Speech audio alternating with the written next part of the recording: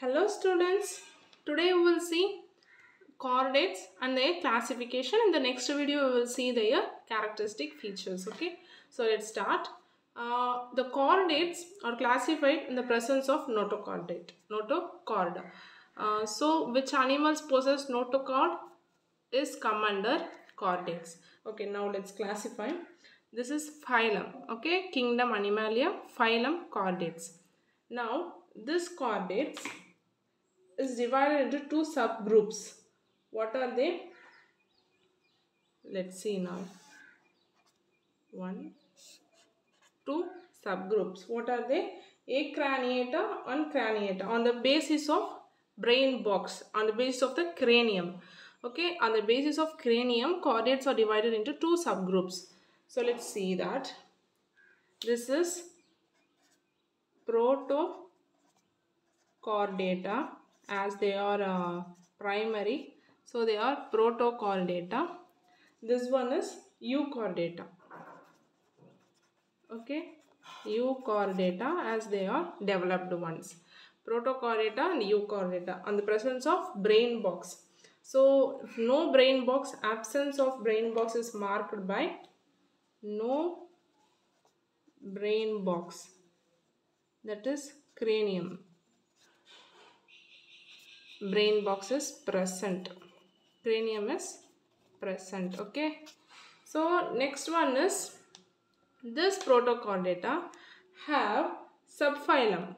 What are they? So they are groups. Two subgroups of chordates are protochordata and euchordata. This is two subgroups. Okay, subgroups, and this one of the subgroup protochordata is divided into two subphylum. What are these phylum or subphylum is?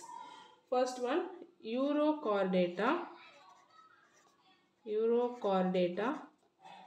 and the second phylum, the second subphylum is Cephalochordata. Okay, on the basis of what they have classified this? Let's see. This protochordata is divided into two subphylum, correct? This is two subphylum. Clear? Two subphylum.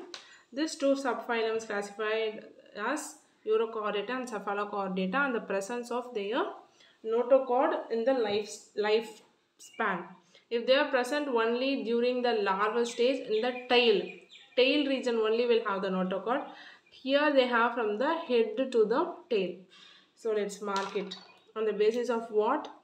Only tail notochord is present. Okay, this one cephalochordate from head to tail, notochord is present. Clear? Yeah, so on the basis of notochord in their lifespan is classified into Urochordata and Cephalochordata. Okay, now this Euchordata has only one subphylum. They are vertebrates. Okay, vertebrates that we come under. So this is only one subphylum. Subphylum is only one. So chordates, two subgroups. They are protochordata, euchordata, and protochordata is divided into two subphylum. They are Urochordata and Cephalochordata. So Urochordata and Cephalochordata come under protochordata. Euchordata. Okay, euchordata has only one subphylum, while protochordata has two subphylum. This one subphylum is vertebrates. Now we will break these vertebrates. We have told that the group Euchordata has only one subphylum as vertebrata. So now we will break that. This vertebrata has two subdivisions on the basis of presence of jaws.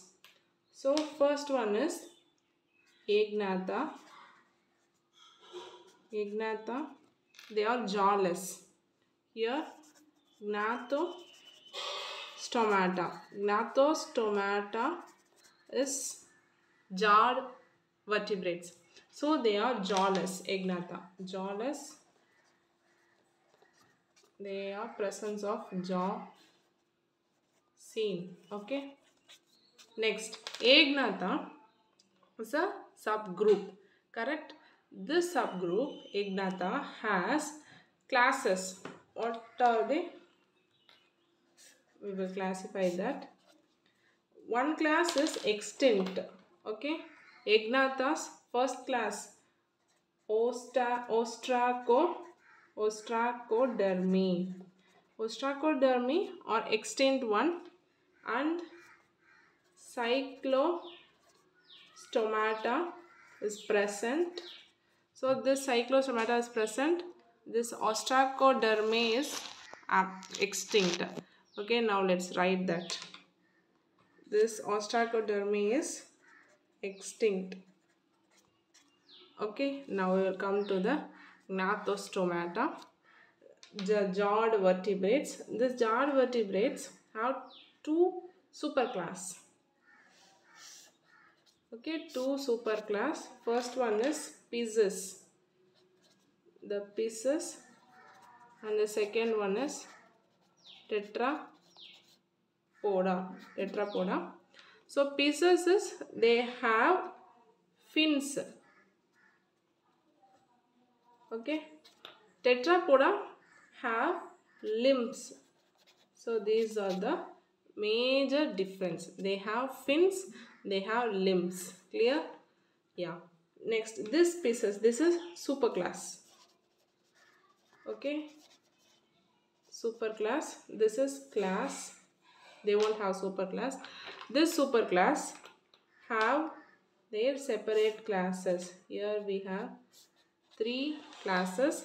Their first one is placodermi,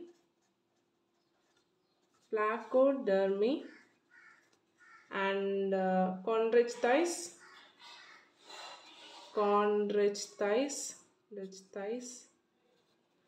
and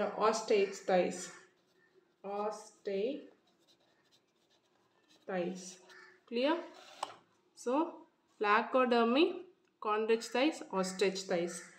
We will see this characteristics in the next video. We will just classifying now. Clear? Placodermi, chordates, PCO. PCO, keep that in mind. The classes of pieces P, C and O. Placodermi, chordates and chordates. Now this tetrapod, the superclass tetrapod has four classes. We will write that here. We know from lower classes we are studying that. Amphibia,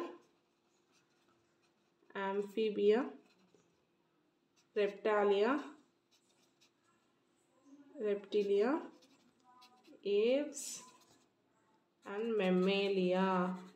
Clear? So we'll see the characteristics in next video. So let's revise it. Vertebrates. We are seeing this is subphylum vertebrates. This subphylum vertebrate has two subgroups. They are Agnatha and Gnathostomata. Agnatha, they are jawless. Gnathostomata, presence of jaws. This Agnatha has two classes. What are they? Ostracodermi and cyclostomata. This Gnathostomata has superclasses, two superclasses. What are they? Pieces and tetrapoda. This pieces has classes Pinacodermi, chordates and chordates. Okay. These tetrapods have four subclasses. They are amphibia, reptilia, aves, mammals. This is classes 4. This have class 3. Okay, so that's it. Today's classification video have completed. So if you have any doubt, please comment in the comment section and subscribe our channel for more videos, children.